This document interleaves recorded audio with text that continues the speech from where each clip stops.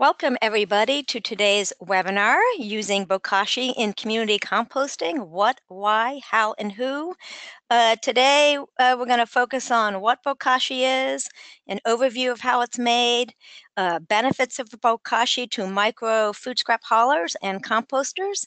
We're going to start with the first presenter will be Shig Matsukawa, who's going to give some technical background on Bokashi, a little bit of an overview, followed by 3 lessons from micro composters, Benny Erez at EcoCity Farms in Maryland, Vandra Thorben with Bokashi in New York City, and Meredith Danberg-Ficcarelli with Common Ground Compost, also New York City.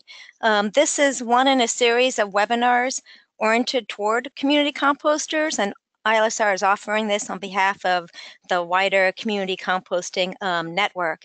We've been very pleased to be a convener of the emerging cultivating community composting movement. We've had national forums, workshops, we provide other resources, and we've been doing webinars. If you are a community composter and you have not already joined our growing coalition, you can contact us at the email listed at the bottom of this slide, composting4 community@ilsr.org. Next slide.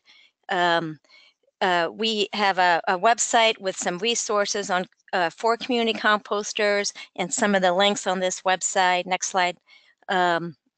A list, I know it's hard to read this, it's small, but just wanted to let you know this is here at ilsr.org/composting, how to join the coalition, links to our forums and workshops, infographics and posters, training. We have videos. Our latest is what is community composting? And then of course this series of webinars.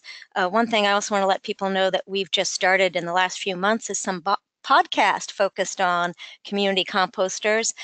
This next slide shows one of our most recent is Kat Nigro with Tilthy Rich and Compost Now in North Carolina, talking about pedal-powered composters and how they're supporting the local food movement. So check that one out, check out the others, and if you're interested in being featured, do let us know. We'll be doing more of these. I am sad to share, next slide, Nick, that one of the last webinars that we did, go back one, last June, one of our webinars on successful rat prevention for community scaled composting that we did, one of our featured speakers was David Buckle. Next slide. Many of you may have heard that he sacrificed his life just this last Saturday morning to protest pollution. And I did write a tribute on him and his pioneering work in community composting, particularly in New York City at Red Hook Community Farm, but his work had implications for the wider programs that have started out. And he was a prominent civil rights attorney. So next slide, just as a screenshot of the tribute I wrote on Saturday, websites there to him on his work. So I invite you to check that out, and we will be posting soon his full letter that he wrote to the community composting movement. So circle back to our website when you get a chance. One of the things he did is he worked with me on developing the principles of community composting, which is shown on this slide. And those principles, I'm not going to read them, but he very much believed that the community should be engaged, empowered, and educated, and that part of the definition of community compost is keeping those resources as local as possible, but engaging the community. And I think this focus today on Bokashi is a great example of how you can do small-scale composting and engage the community and harness the power of nature to do that. So I'm very pleased that we're offering this webinar this week. So before we get started with Shig, we just have a few polling questions as people are joining to get a sense of who's on the line and where you're from and what you know about Bokashi. So if you could participate, that would be great. So I think these are kind of self-evident. What sector are you with? Government, nonprofit, business, community composting? urban farm community garden.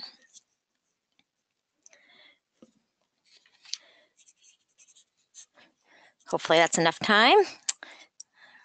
Can we show the results?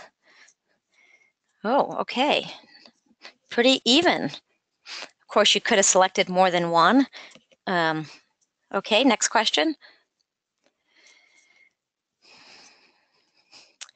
All right, where are you located today?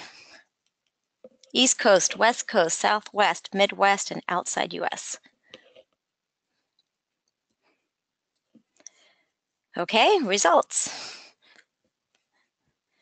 Mostly East Coast. Got to do some more work in the Midwest and Southwest. Okay, we'll work on that.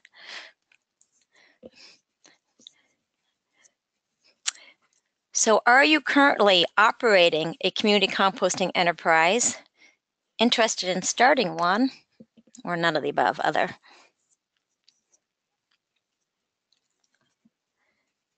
Results. Okay, about 1/3 are already operating an enterprise and 41% interested in starting one. All right, I think we have one more question on Bokashi. Oh, nope, I was wrong about that. For current operators, sorry, if you are already operating, those 1/3 that were already operating a site, select one or more of the following. Are you a food scrap collector? Are you a for-profit, nonprofit, composter, gardener?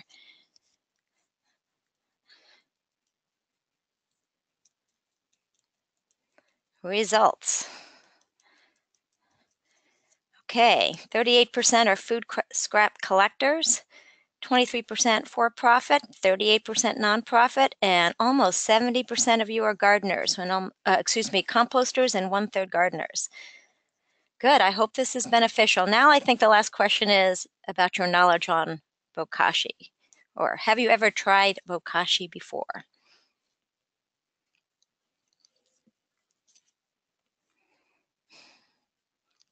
All right, let's see the results. Yes, 39%, no, 61%. Interesting. Okay. We'll be curious to hear if for those of you who already tried it, if you've learned something new today. All right, so let us get into start our actual presentations.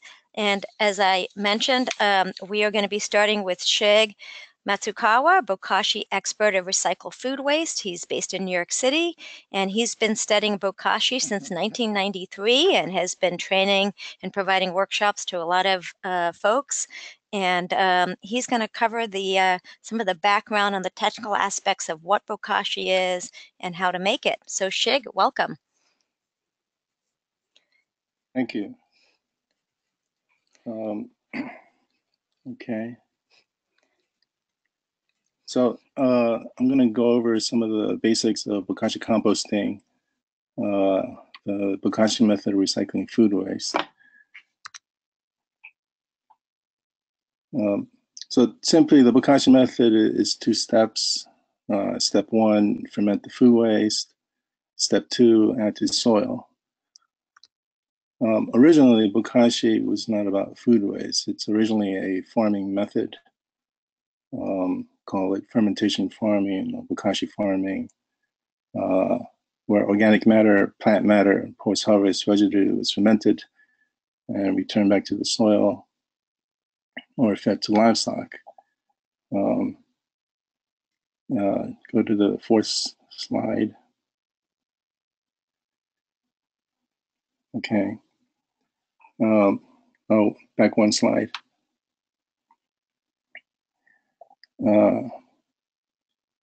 Yeah, so call it fermentation farming or Bokashi farming, where organic matter was fermented and returned back to the soil or fed to livestock. That practice still exists today, where farmers make silage. They ferment grasses from oats, wheat, barley to ferment and feed livestock. Now, in Japan, Bokashi, it means fermented organic matter, where same or similar microorganisms are used in fermenting foods and beverages. So we're talking about lactic acid fermentation, yeast fermentation, or the combination of the two, lactic yeast fermentation. Examples are sourdough breads, making kombucha, SCOBY, that actually stands for symbiotic cultures of bacteria and yeast.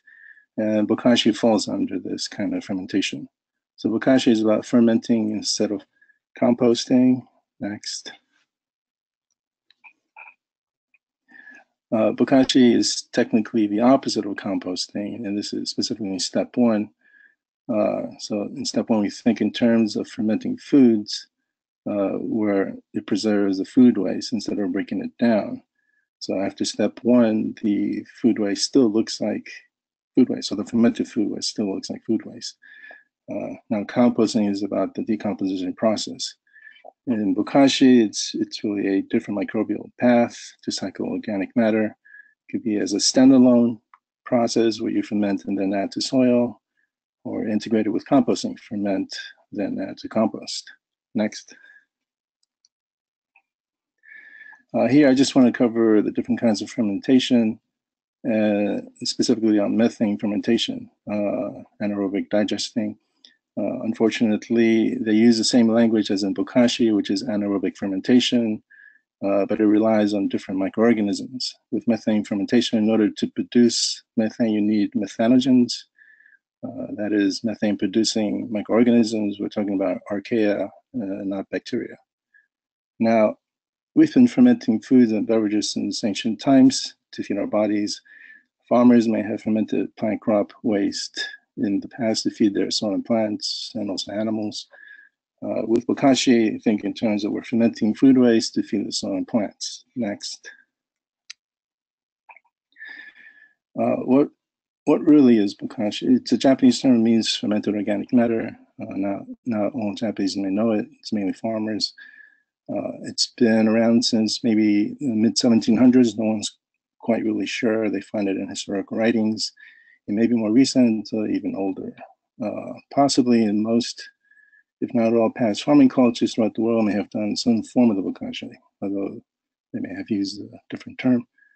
Now in Japan, one way that Bokashi was made was where farmers would go out to some pristine area, collect different soils and moss, return it back to their farmland, mix it with their post-harvest residue, cover with, say, hay, to make it, to give it an anaerobic condition. After it's fermented, then they would spread their Bokashi over their field.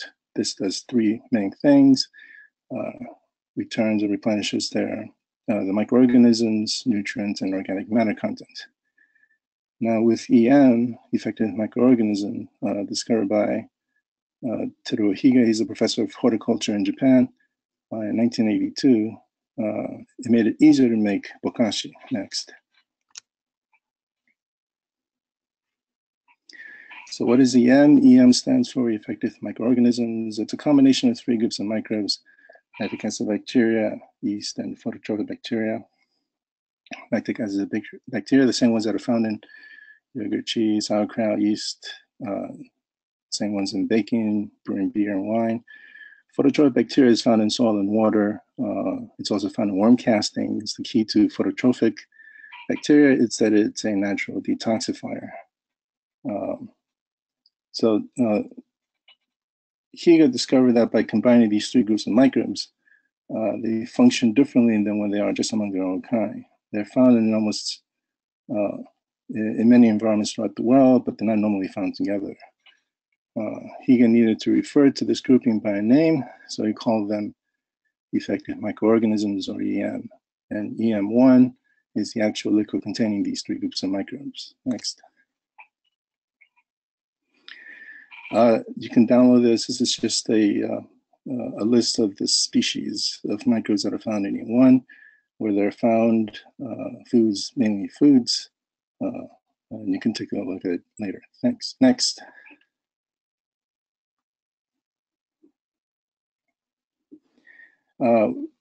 These are just basics. I'm going to skip this slide and the next slide. Okay, so Bokashi, this is a simple recipe. Black shrimp molasses, EM1 and water. and you mix that into some organic material. We mainly use wheat bran. We mix it to about 30% moisture. Then we pack it airtight to ferment for about 2 weeks. After 2 weeks, it's then ready to use. This is specifically wheat bran bokashi.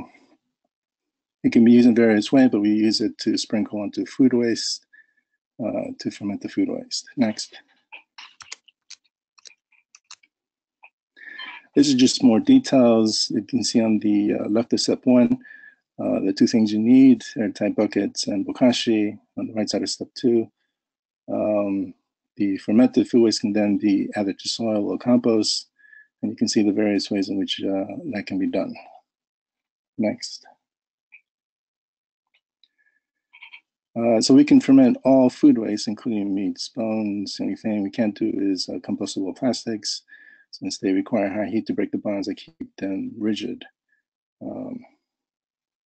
In step 2, the fermented food waste. Now, technically, that's also bokashi, fermented organic matter.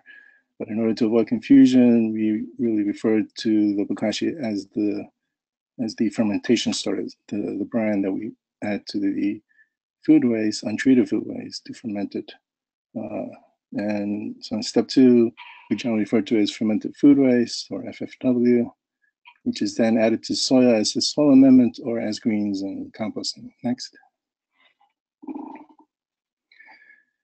Again, think in terms of fermenting foods and beverages in step 1, and step 2, you can think more in terms of composting. And step 1, other than that you're treating the food waste, pre-treatment or pre-processing, you're also culturing a batch of diverse microorganisms. And since we're doing all kinds of food waste, we have a diverse source of nutrients. In step 2, you can think in terms of the bokashi. What you're really doing is you're adding, you're using it as a microbial inoculant to add replenished nutrients and organic matter. Next.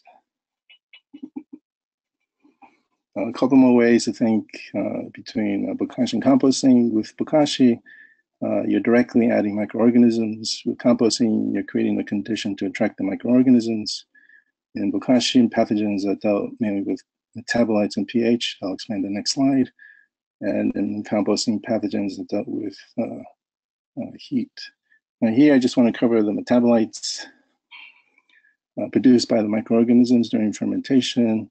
So the pH goes down to about 3.9, which is key because below 4.2 pathogens have a hard time surviving. You have a wider variety of enzymes because of the different food sources. And the combination of microorganisms. So it can break down a variety of hard materials, think lignin, fibers, cellulose, chitin, etc. So the combination is what makes it possible to ferment meats and so forth. And Shig, this is Brenda. I'm sorry to interrupt in the middle of your presentation. If you could wrap up in the next minute, that would be great. Sure. Next slide. So, so the purpose of bokashi, I mentioned before, think in terms of you're adding microbes, nutrients, and organic matter, either as a microbial inoculant, the microbes as microbial inoculant, or a fermentation starter. Next. And these are different ways bokashi is used as a soil amendment to bioremediate soil. But mainly we're talking about fermentation starter in bokashi composting. Next.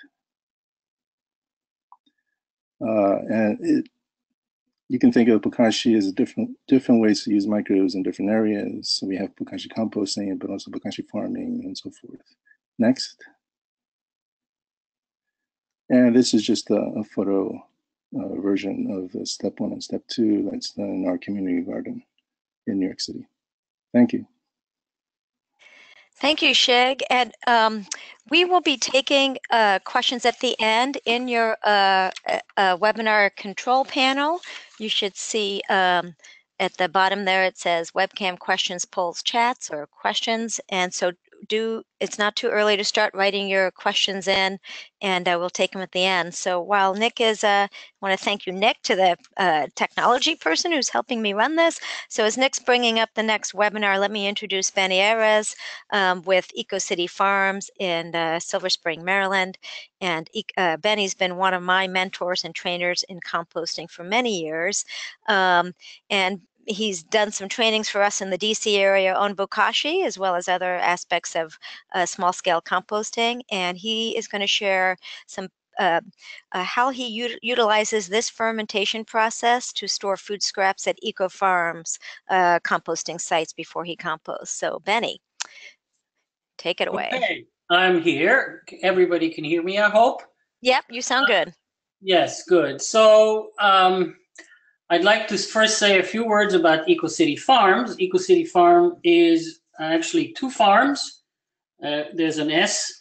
We have one farm at Bladensburg, where we have our vermicompost operation, and we have another farm at Edmonston, where we do a lot of other growing. We are in an urban environment, so we have to be very careful about using and doing compost. In the picture, you can see our hoop houses. So why do we need to use Bokashi? That's next slide. So Bokashi is a sure way to get some of the problems that composting is bringing to our urban environment. We use our Bokashi fermentation to enhance our vermicompost operation. And what it does for us is reduces the unpleasant smell from the food waste. You all know that food waste, when you put it together in a closed container, it's going to be really stinky. In an urban environment, it is a problem, especially if you are having a problem with all kinds of vermins. Next slide. So this is what you see over here in this picture is our mid-size vermicompost operation. We have boxes and we feed them by hand. We feed about 1 to 2 inches of either food waste, obviously Bokashi food waste, or pre-composted material. And so this is the way we are processing our vermicompost. Next. So we can, to make things simple and to understand our system, I kind of divided it into basic 4 steps. So the first step is making the active or activating the Bokashi, or activating the EM. When you get the EM from the factory, or you make it yourself, it's not activated, so you need to really activate it. Then you could take the Bokashi and the activated ingredients and add it to brewer's grain or to oats, and you make your grain, and your grain is now activated. Then you will inoculate your food waste, and you will process it through fermentation. What we do at our farm is we also pre-compost in most cases, and we sometimes actually feed the fermented food waste directly, but in most cases we do a pre-compost. We get it to 150 degrees, and we kill the weed seeds, and we also kill the microbes that are not so pleasant to have, E. coli and the like. Next. So let me go through the first step, and the first step is activating the EM. By the way, we get the EM from in a bottle from Therogenics. We usually buy the 1 gallon It costs about $75, but it goes a long way. You need to dilute it very much. So the first thing we do, these are the ingredients. You need a 3/4 cup of the inoculant. You need molasses, 3/4 cup. You need a bucket. I mean a gallon bottle to put it in. You need airlock. As you know, Bokashi is a fermenting. It's without air, so you need to lock the system so you don't get air into it. We also need a little bit of hot water, or water that it's about 110 degrees or something like this, to make the molasses more pliable. And obviously you need about 10 cups of 12 cups of water. You will need a pH meter or some way to measure the pH, because pH indicate when the material has gone through its full fermentation. And obviously a measuring cup. Next. And so here is the majority of the ingredients and the material that you would need. I'll start with the airlock. So airlock system is basically a way for one-way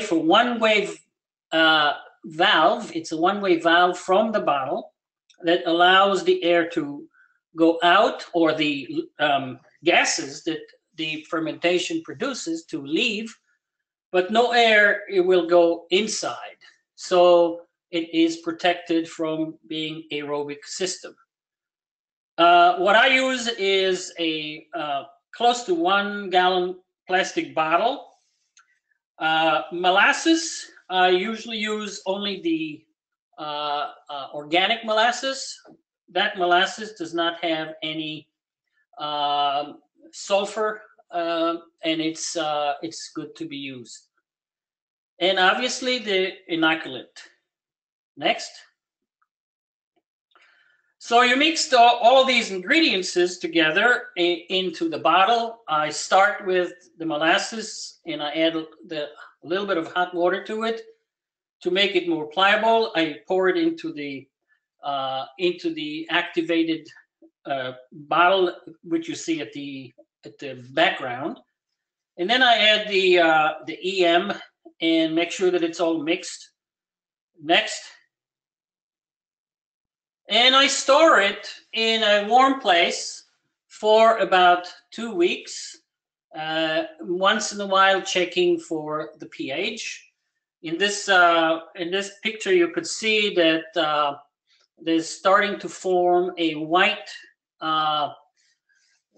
dots or white foam on top of the bottles, which is a good indication. The storage is really important to keep it in a room temperature. Next. And about after 2 weeks, I start measuring the pH. I look for a pH that is lower than 3.8, and it should stay in that level for about 5 to 7 days. Once it's stabilized, it could be as far as 3.5. The material is ready to be used. Next. Okay, so that's the step number 1, is basically activating your EM1, and it's ready for the next step. Step number 2, making the Bokashi grain. So Bokashi grain is basically mixing the EM1, the activated EM1, with some form of grain material. And again, what you will need is 3/4 cup of activated EM, 3/4 cup of molasses. You will need a 5-gallon bucket. You need some water, a stick, and measuring cup. Next. And what I want to say about here is this is the way we do it over at EcoCity Farms. It's not necessarily will work for everybody, but this is the way we are doing it right now. So a 5-gallon bucket is right there. We're mixing all the ingredients, which you take the EM, the activated EM, the molasses, and it's nice to add a little bit of warm water to the molasses again because it's really, really thick. And you will add it to the bucket. And next, what we do is we take a stick, and in order to make sure that the solution is completely dissolved and everything is in one solution, we start to turn it, and we make a whirlpool, like the water goes into the sink. Next. And you could see that it makes swirls, and we switch the swirls from one direction to the other, to the next direction. We go in both sides to make sure that everything is completely mixed into the solution. Next. Then we are ready to mix it with the grain. And as you can see in this picture, we are quite a large facility, so we have lots and lots of food waste and lots of grain. We get our grain from the local brewery, and it's stored in these containers. Those are airtight containers, and we could mix now the liquid that we just made and pour it over the grain to the point where it's not soggy, but it is moist. And you can go to the next slide. So as I said, you replace that container into a warm place again. Obviously, you're going to have to lock it up so that it is again in anaerobic condition. When fermentation starts, you will start to see white mold spots on top of your Bokashi grain, and that's actually very good. If you start to see green or black mold, something has gone wrong, and either you had air coming in or you had it too much, it was too moist. And obviously that, and also by the smell is quite remarkable. It smells fruity, or the smell is nice smell basically. If it smells not so good, that means something has gone pretty bad. Keep it in that condition for about 2 more weeks, and now your grain is ready to be used. Next. And here's an example of the white mold on top of the grain. This is brewery grains directly from the brewery that we have next to us. We put it in the barrels, and you can see the bottom of the barrel. Next.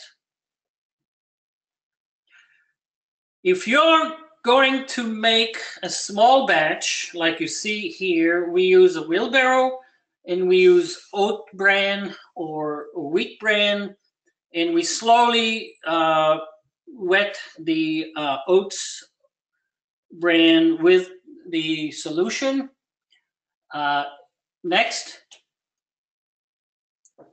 Make sure that you are covering everything. You're mixing it very well. You see the fellow that helped me was sticking his hands all the way to the bottom and making sure that everything gets to be mixed with the solution. Next.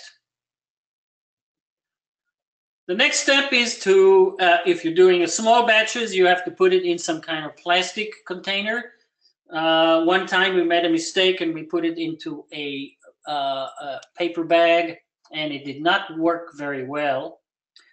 So I recommend using a plastic bag and tightening it up very well at the top. Don't let any air to penetrate into it. And again, you do the same thing. You would leave it for about 2 weeks, and then it's ready to be used. Next. Next slide, please. That's step 3. Once the grain has been completely fermented, and you can see the white spots on top, then you could mix it with your food waste. And here we get food waste from a restaurant, and as the guy that came with the bucket, he puts it into our barrel. We just sprinkle a little bit of Bokashi grain, fermented Bokashi grain on top of it, just to cover a little bit. You don't need a whole lot. And we will close it and wait about 2 weeks, and then we'll have the next step. Before we close it, next slide, please. We make sure that there's no air in it. And I use a piece of wood just to smash it and take all the air spaces between the material, just to make sure that there's no air in it. When I do that, I fill up the bucket all the way to the top, or the barrel all the way to the top, to make sure that there's no air whatsoever in this ingredients. Next. After 2 weeks, this is what you get. As Shag said, the food waste remains food waste, but there's no more smell. It does look still like the banana peels are still banana peels. As what he said earlier, this is not like compost, where things are being completely decomposed and look different. And that's one of the differences between compost and Bokashi. We need to do something else with it. Next slide. In this picture, you could see sometime you'll get the same kind of white mold at the top of your Bokashi mix. And that's a good sign. And that's a good layer, a good sign to see. Next. So our next step is to pre-composting, and we use a aerated system. If you could see that there's a blower on the left, and we blow air into a container. It runs every 2 hours for about 15 minutes by clock. And that way we don't have to turn the pile or this material very many times. Once in a while we do have to. But this is the pre-composting system that we use. You don't have to use it necessarily. It's optional.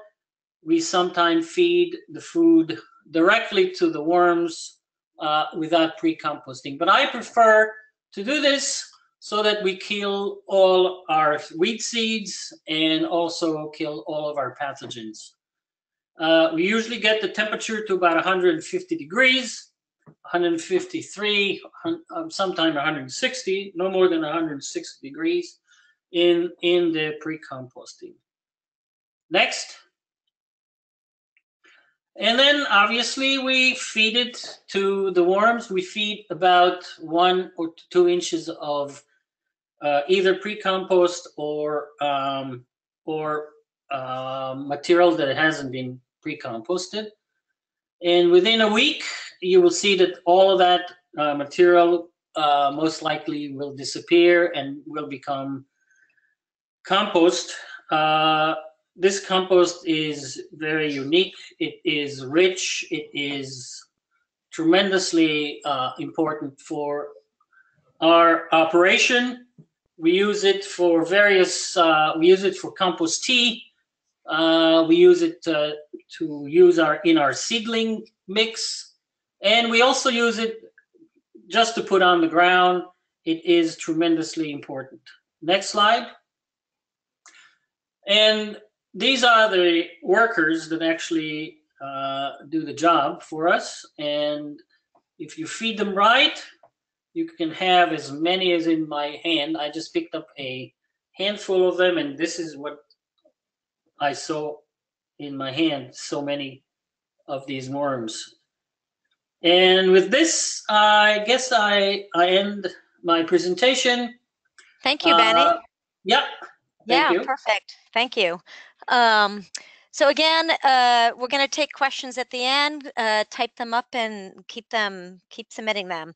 As Nick is bringing up the next presentation, let me introduce Meredith Danberg-Ficarelli. She's the operations director at Common Ground Compost in New York City.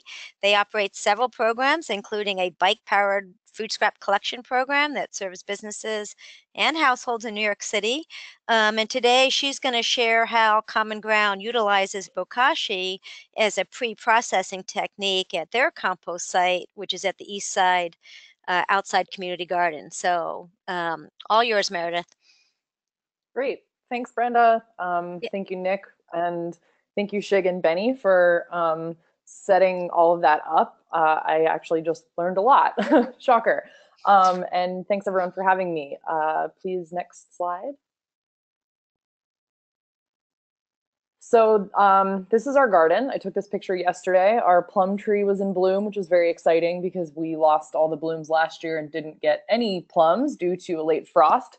I'll talk a little bit in further slides about the different composting operations that we have here, but essentially over to the left is kind of the storage container where the equipment for our bike-powered compost collection program lives, and all the way over to the right, that bright red square, is a community compost bin that I'll talk about. Next slide, please. So quick background, Common Ground Compost is a consulting company mainly based in New York City. We help set up composting and recycling programs. And under the Common Ground Compost umbrella lives Reclaimed Organics, which is a bike-powered compost collection operation. Next slide, please. So in terms of the consulting side of things, we essentially will do anything that a business needs in order to set up a compost program. A lot of it is based in training, education, building transparency and understanding of the waste stream.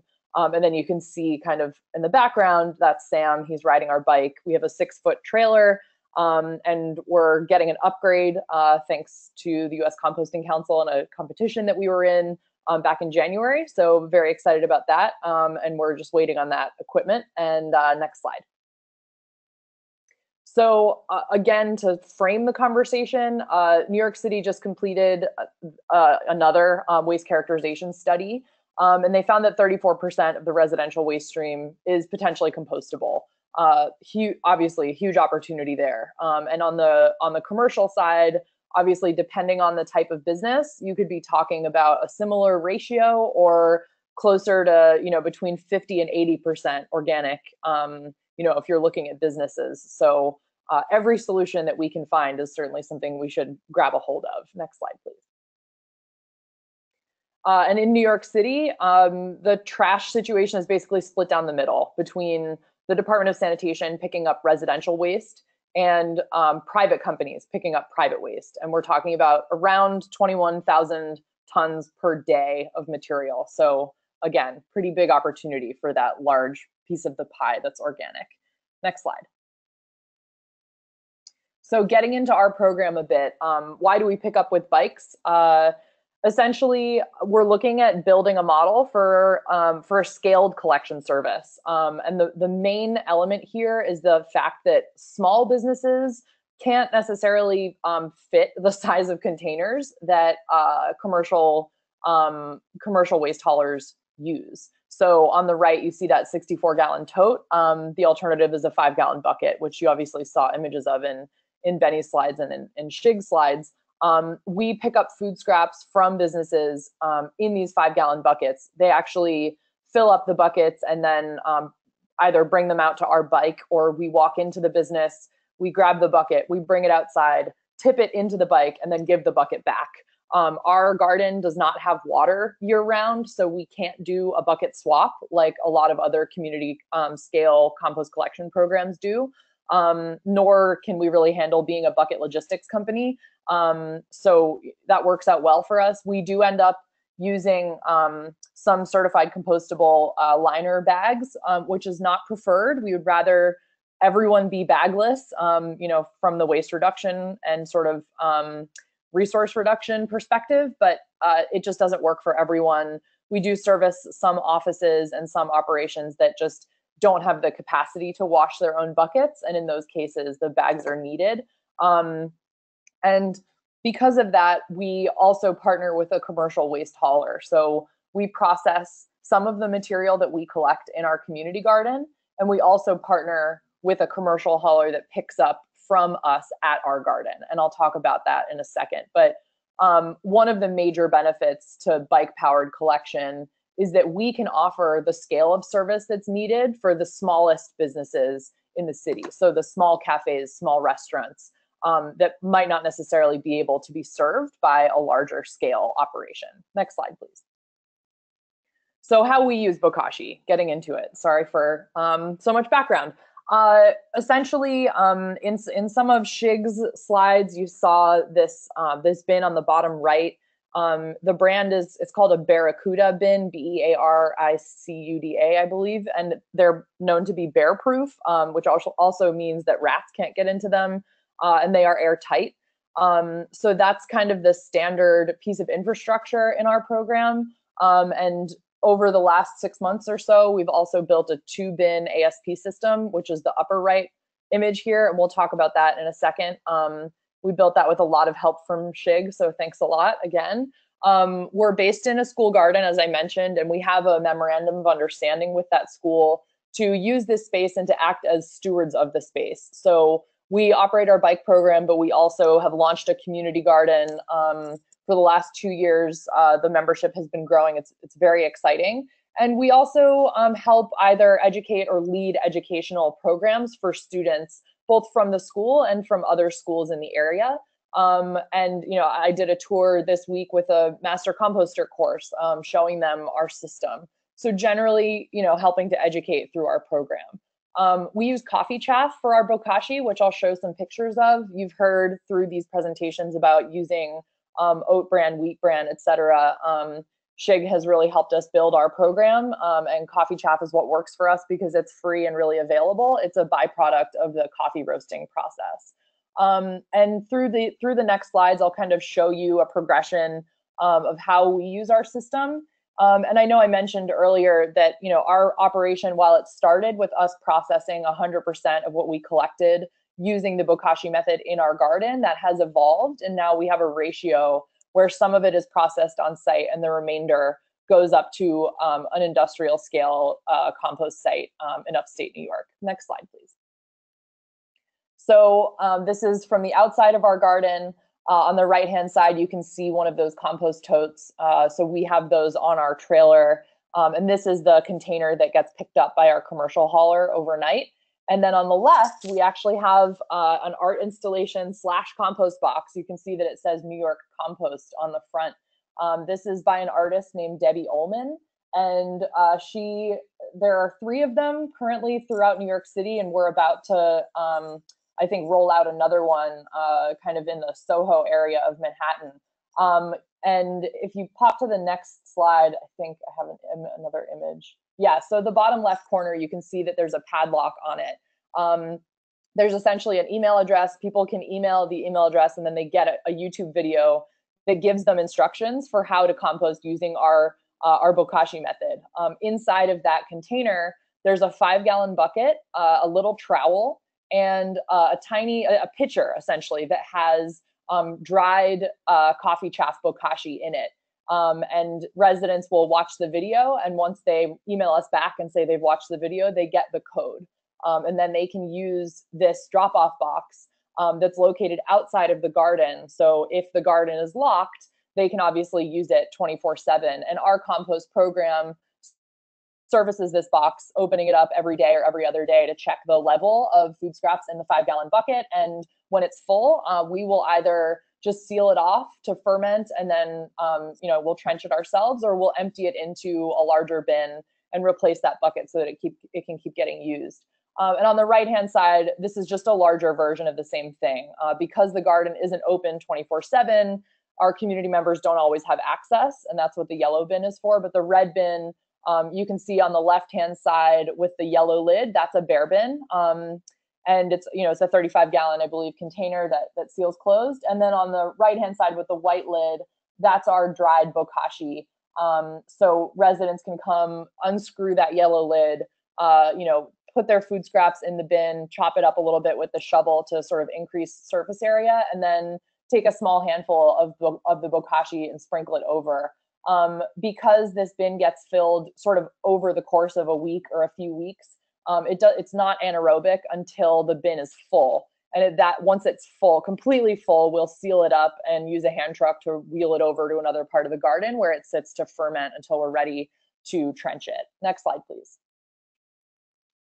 So in addition to that community composting process, we essentially use the same process for bokashiing the material that we pick up from food businesses. It's just kind of a nice example.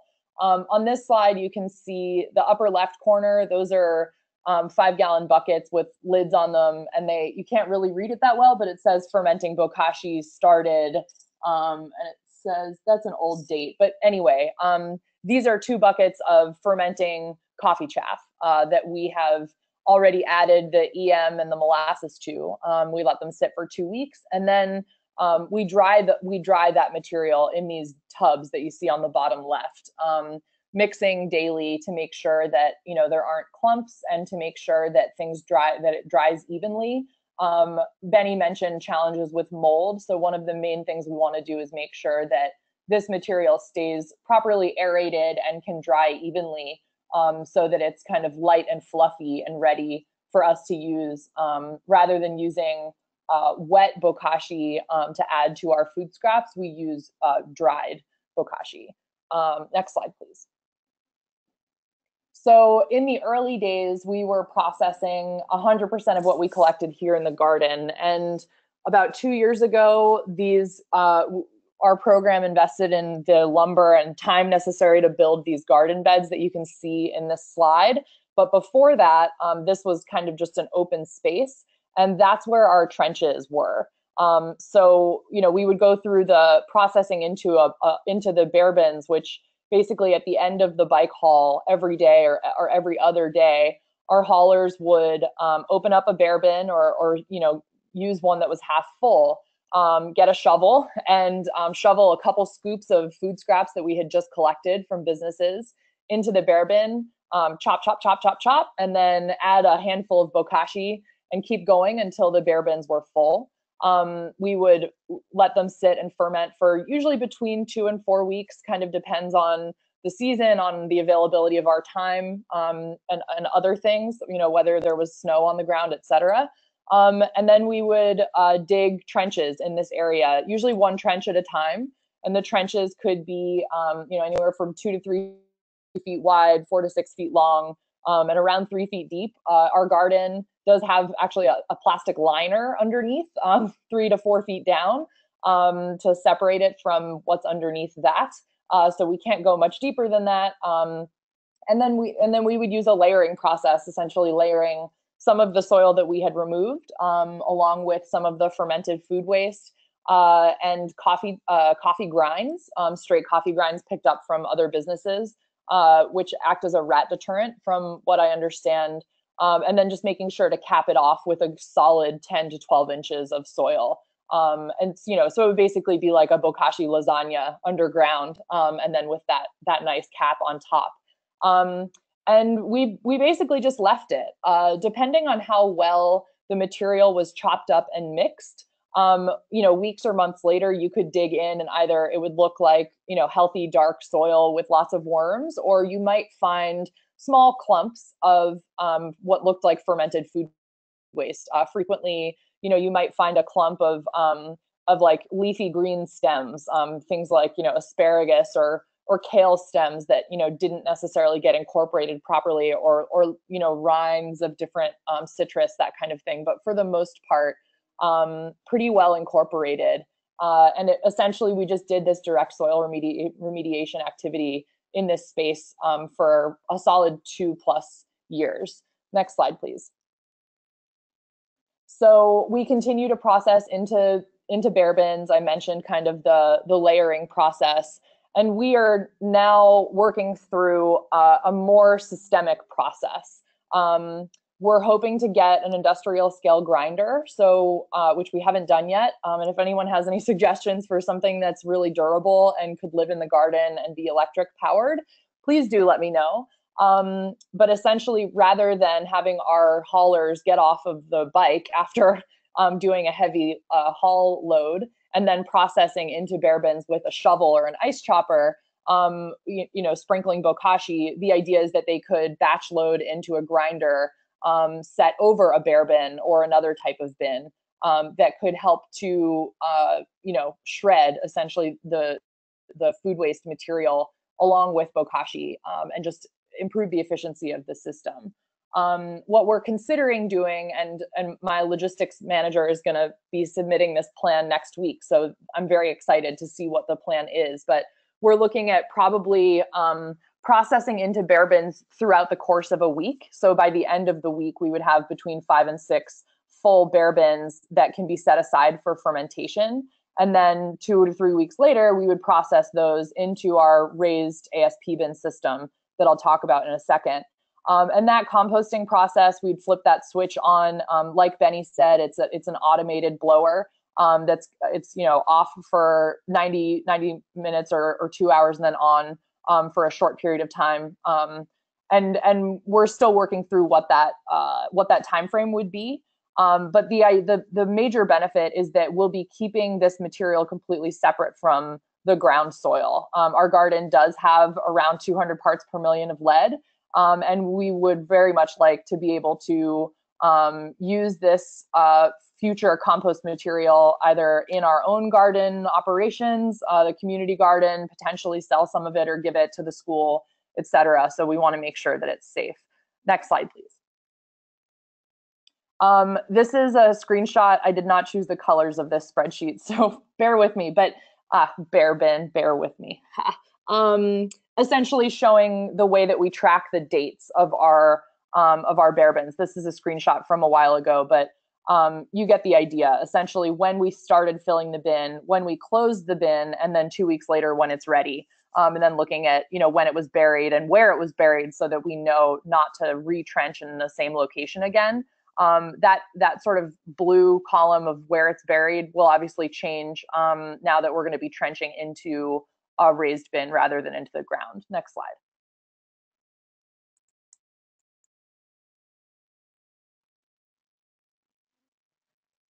Are we stuck here?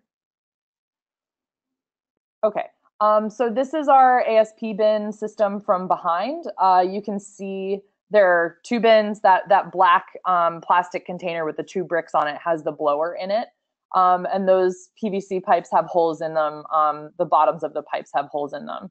Next slide.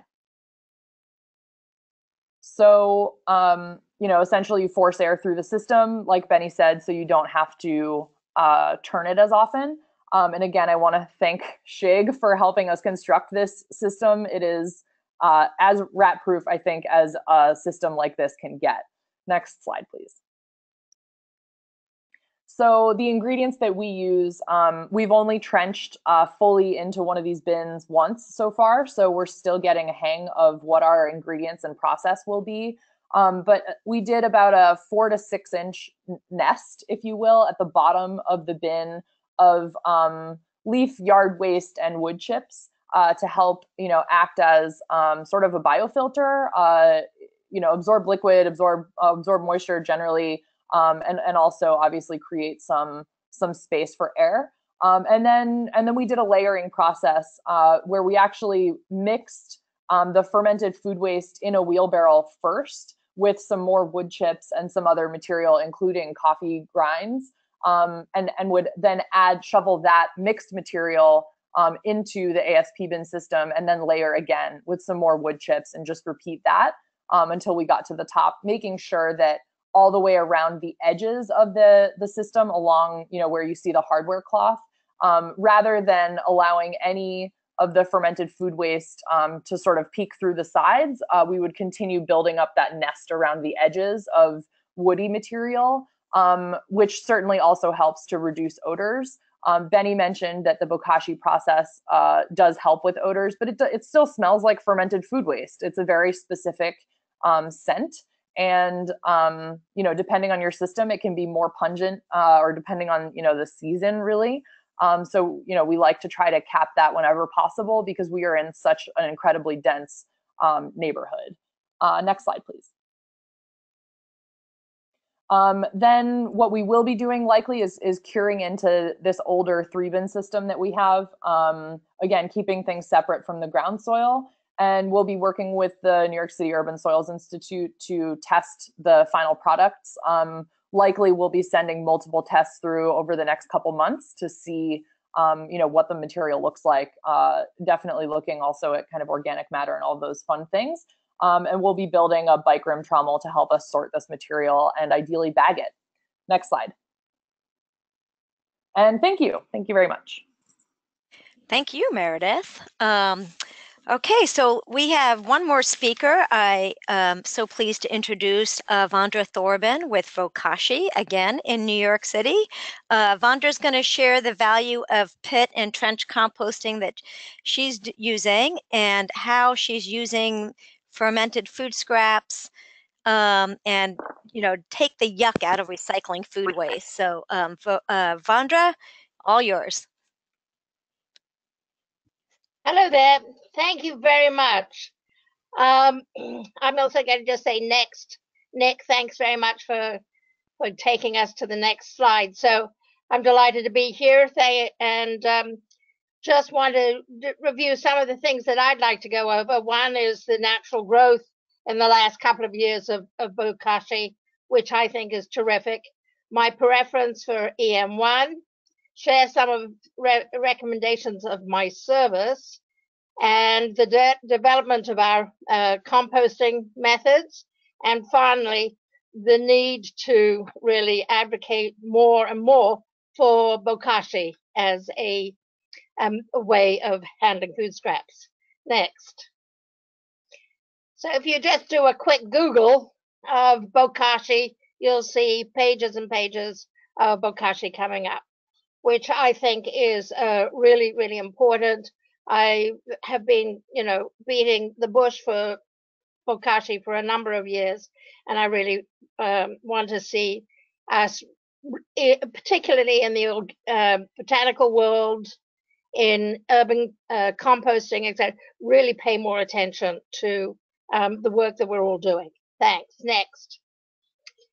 So my preference, of course, is for EM1, which is the original microbial inoculant. There are a number of other inoculants that are coming onto the market. And then there is actually a natural combination of microorganisms referred to sometimes as indigenous microorganisms, which I've heard tell of. Next. And here is from EM Japan, EMRO, with a wonderful cartoon of the many, many ways in which EM is applied, and from cleaning your car to watering your flowers. Next. So there are thousands of Bokashi stories, and I just wanted to flip through some of the examples in Europe. This is a wonderful EM journal that's put out by a Pitmau from Bremen, Germany, and it would be great to have this type of presence in America too. Next slide, please. And this man is very proud of his spinach, which he's grown with his homemade EM, and you can see those spinaches look like trees. Next. And then another example of people using the leachate, actually, creating a leachate from their bokashi. Next. And finally, use this example of using activated EM, which is what is being sprayed out of the fire engine. And it can be used for handling molds and foulness and other pathogenic germs. Next. So here are some examples of some bokashi from Cajicá, Colombia. And next, I think I've lost myself here. So in 2009, when I started thinking about a compost collection service, which I thought about because 500 people were walking their food scraps down to the market at Fort Greene in Brooklyn. And I thought that surely some of those people would like to have somebody help them manage their food scraps. However, I also knew I did not want to manage rotting food. So I had to find where else to go. And that's how I happened across Bokashi. Next. And so I was eager to start a business and to find a name. So I coined Bokashi, Bokashi the method, and Bokashi the service. But at that time in 2009 is when I met up with Shig, who certainly mentored me through the first couple of years, because it was, we were all nervous about whether, this method would really work in an urban environment. And indeed it does, particularly the issue around trenching. Next. So over the last 8 or 9 years, I have built up a business of households, and I have one celebrity at the moment, Lucy Liu. Next. And some comments from some of my business clients. And I have 2 anchor business clients. One is the EPA. And then I'm servicing a large commercial real estate building where there are 150 offices. And in those 150 offices, many of them have our buckets. So next, and we're collecting from them once a week. So, so that's our sort of front end service. We provide the buckets, we provide the bran, and people just fill up the buckets. Some customers are going to be adding bran as they go along, some are not. We don't worry that much about, we're not sticklers about making sure that everybody adds the bran. And I really appreciate Betty for showing us how we make the bran. I haven't showed that picture, but that's sort of how I make my bran too. And then once, either once a month or weekly, depending on the volume, we come through and we collect. And next, we take your food scraps back to the earth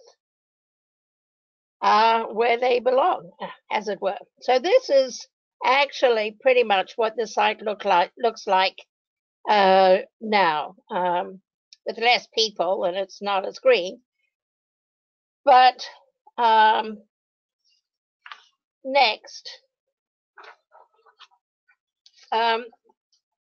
we started much smaller, and we have been essentially demonstrating 2 or 3 of the composting methods. And I call trench composting when it's a small little trench, Then we can use our fermented food waste to add to traditional methods of composting. And then what I'm demonstrating now is pit composting. And pit composting really is to go down 7, 8, 10 feet deep, 20 feet long, and 5 feet wide. And then a 10-foot deep pit can actually take between 3 and 4 tons of fermented food waste. And then we just let that food do you mean waste. 10 inches? Do you mean 10 feet? 10 feet. 10 feet. Okay. Yes. Deep pits. And then really just let the worms do the work. Now we leave that pit for 7, 8 months. We're not trying to accelerate any of the composting, so we just leave it. Next, please. So here's the trench composting in small gardens. Next. Then we went to a larger community garden where we were mixing our food waste buckets with the yard waste. Next. And then we got this offer at the end of December in 2011 from Marine Park Golf Course. And they were looking for compost. I said I didn't have any, but I would make them. I would make some for them. And they have actually been the place for us to really grow and experiment. So we experimented from these little above ground trenches. Next. And making all of these little wooden frames and using bags or whatever I was top of mind at that moment to process the food scraps. In addition to which, I was meeting with people at Brooklyn College. So a young intern was interested in doing a little experiment. So we set up an experiment to see what the ratio of fermented food waste to soils or yard waste would be. Next. It was a sweet little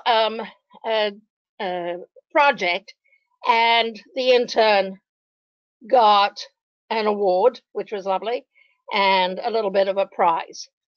So just to say how much space there is or potential there is for doing research using Bokashi. Next. So then for the next couple of years, it's all about figuring out how to get from above ground composting to below ground, and just going from trenches to digging deeper. And this is where, being at the golf course, we have the help of the backhoe there to dig a big trench, and then we can just layer up our food waste, and then we put sawdust and food waste and sawdust. Next. And once the food waste or the pit has settled for a while, we'll then have that backhoe come in, and he'll excavate it, and he'll put it onto that pile on the left, at the bottom left. That's a pile of the food material that has come out of the pit, and then we'll sit there for probably another 6 to 8 weeks before we will sift it, and then give that to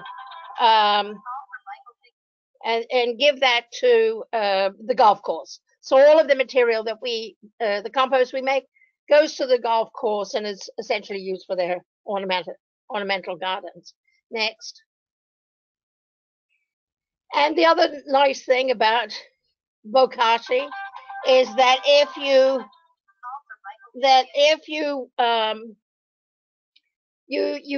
can put it into a bucket and set it aside. So the other value of using Bokashi is that the material does not have to get. Oh, I'm sorry, I'm fussing with a phone here.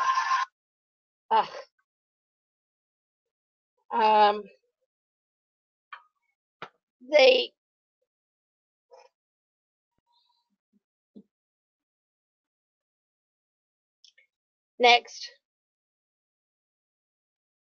So another little experiment that I wanted to do a couple of years ago was around the leachate. So the leachate actually has a lot of valuable nutrients in it. And I observed that in these composting, and particularly above ground composting systems, what causes the smells is actually from the water and the air. Is what, in my opinion, I don't know it for sure, but creates the odors.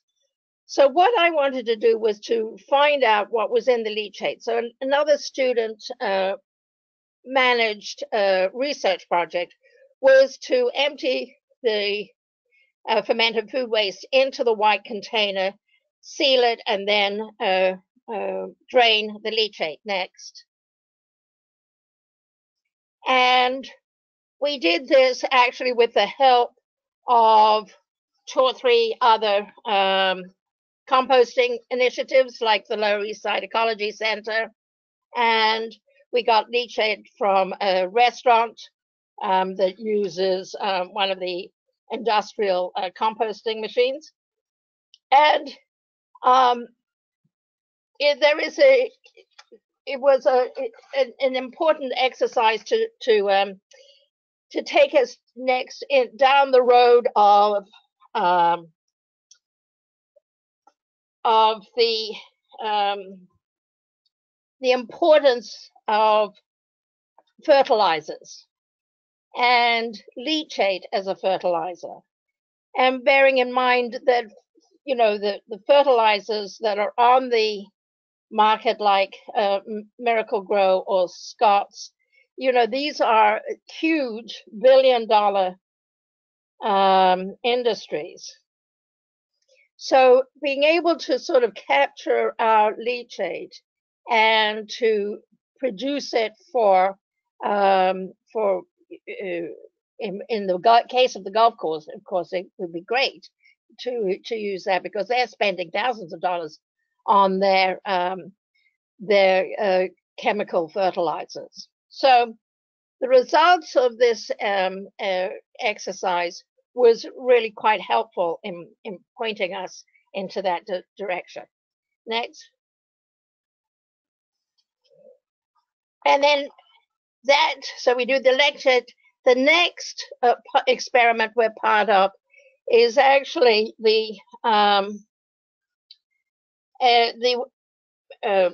compost analysis and sample study that was done in 2015, and New York State DEC funded the Cornell Waste Management Institute to take and test samples from 10 of the community compost sites in New York. So our compost got tested at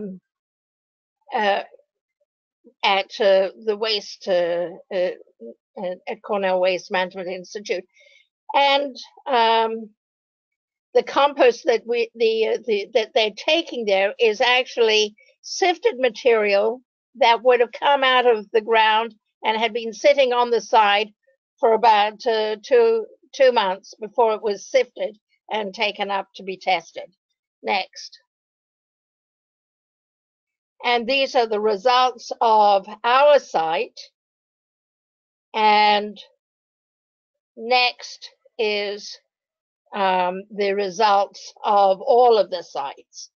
And as you can see, this is, a huge endeavor, but it's the sort of research that I personally think that we and as a business need to be doing regularly. And the next, and which sort of leads me to my my final comments, which are the need for popularizing Bokashi. There are many examples of Bokashi in Asia, in Europe, There are biologists who are working hard to identify and tag and mark beneficial microorganisms for environmental cleaning jobs.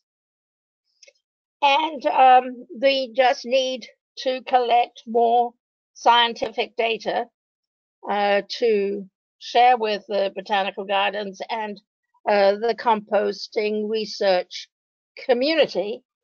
And in fact, I want to say that in large part, I'd like to see the botanicals and the other institutes actually take this on to help us lend more weight and validity to the process. So thanks very much for your attention. Thank you, Vandra.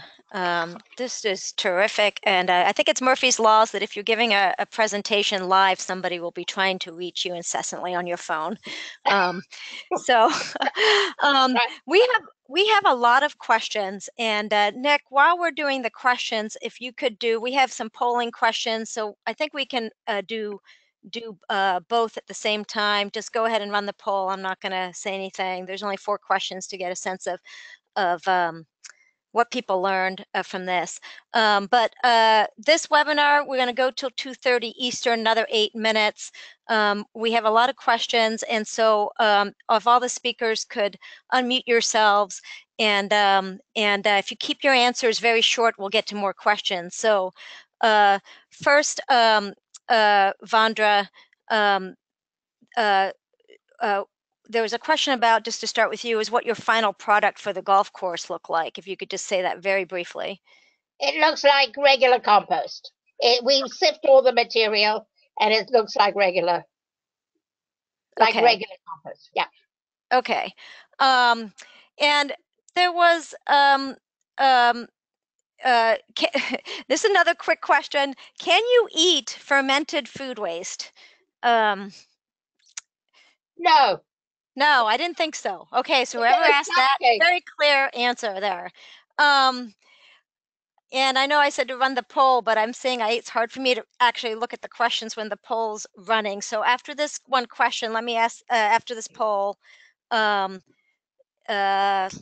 me, I didn't realize I couldn't do both. My apologies. Okay, I'm glad we struck the right balance there. So Nick, let me get to the questions, and then we'll ask the last 2 poll questions when we can.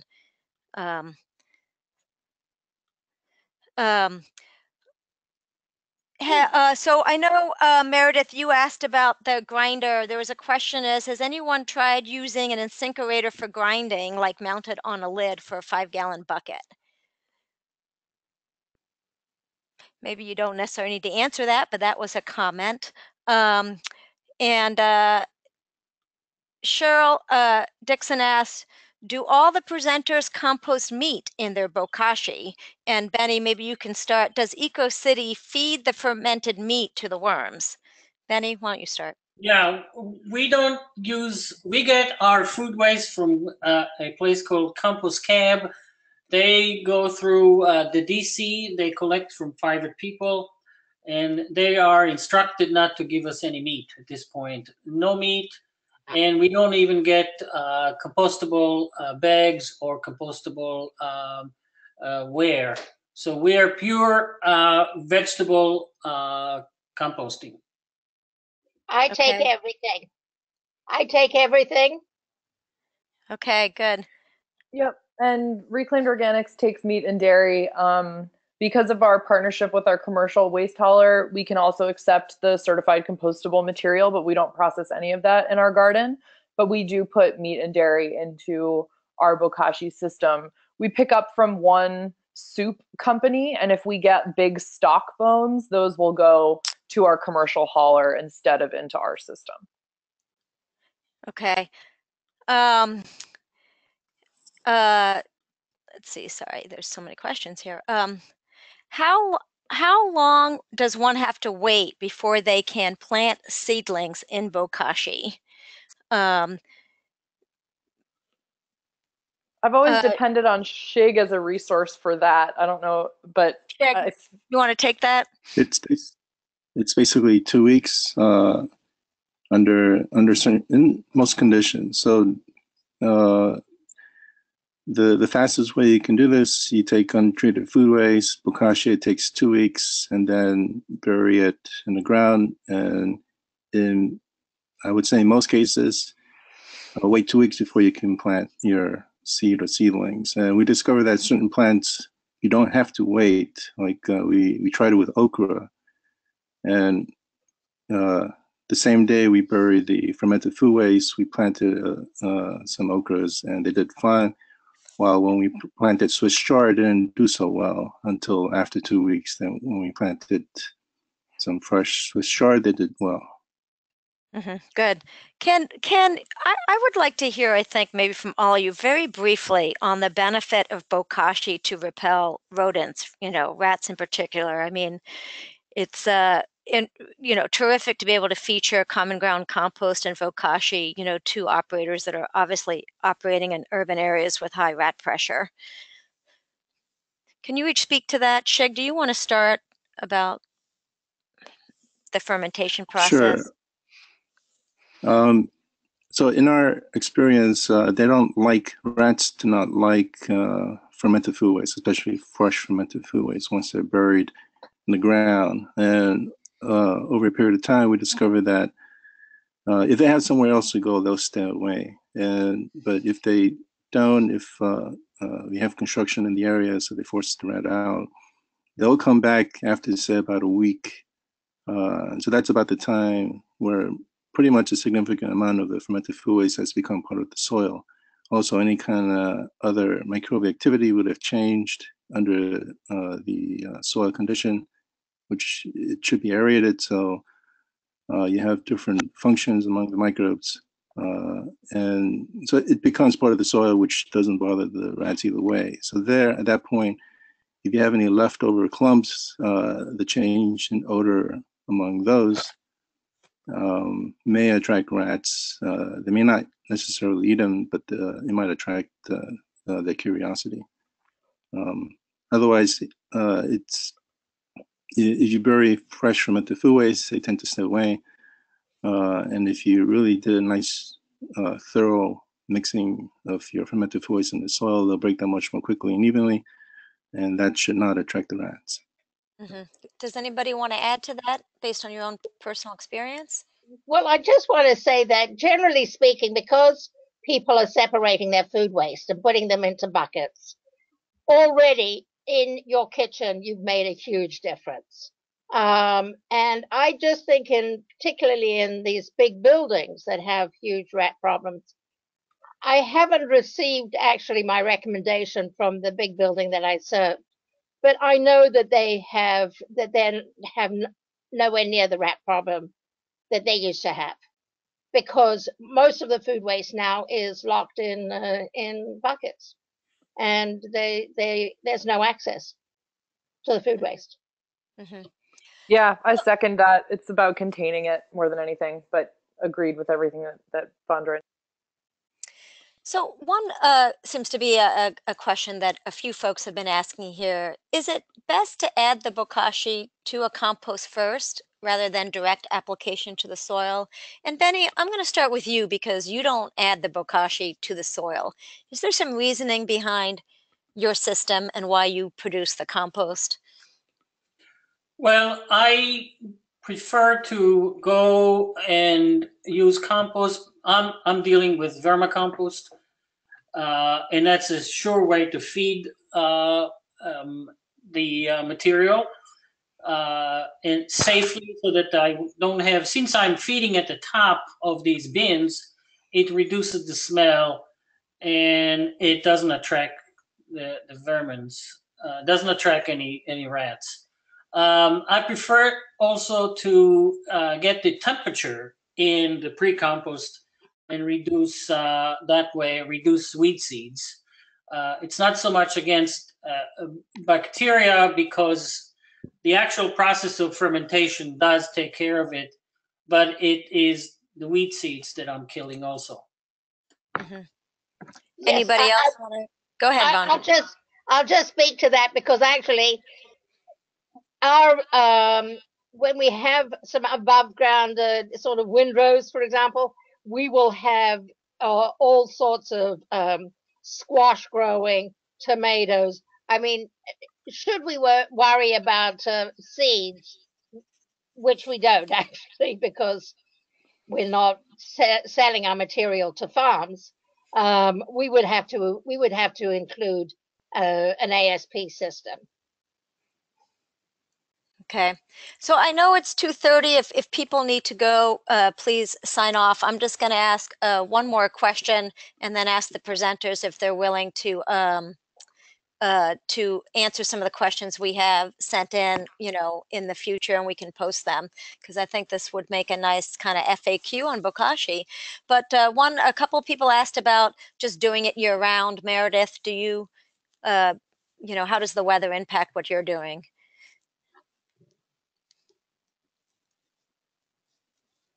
Meredith, are you muted?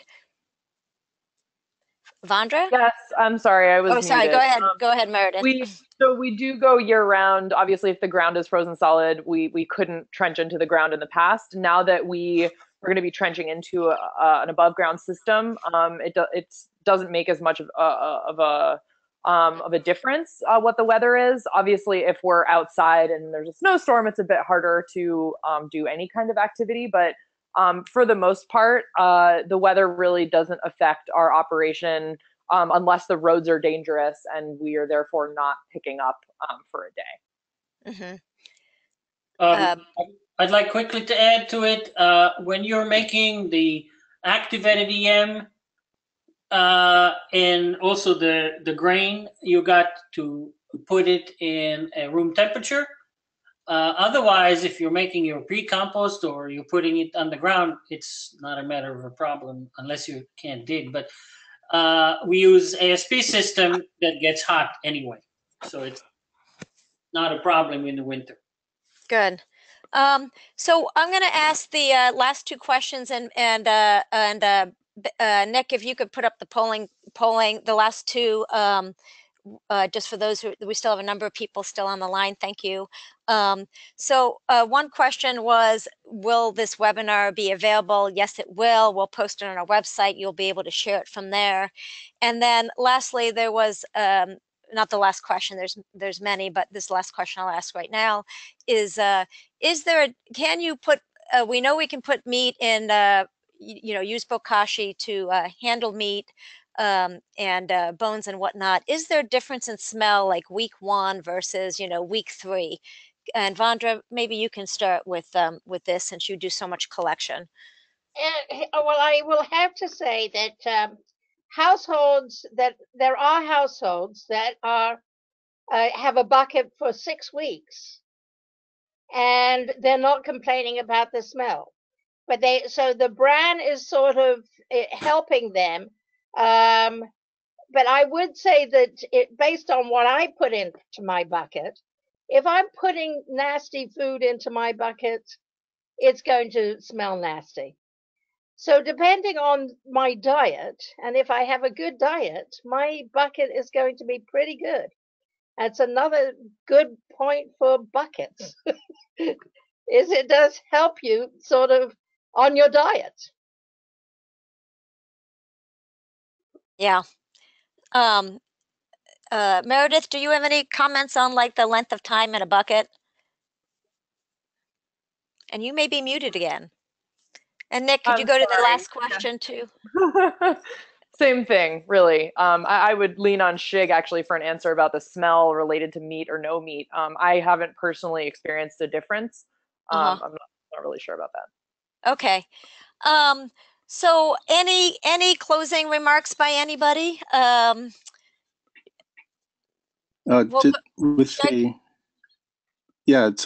with the smell, it's all about how airtight the bucket is, and then aside from that is the amount of sugars to feed the microbes. If you have stinky food, you could kind of turn it around, adding more Bokashi. But any sugary stuff, sauces, salad dressing, those would feed the microbes. Make it airtight, it should turn it around, make it smell sweet. One thing about incinerators, Someone did try that. It makes it very liquidy.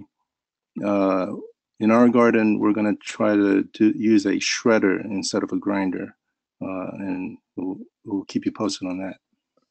Good. Great. Meredith?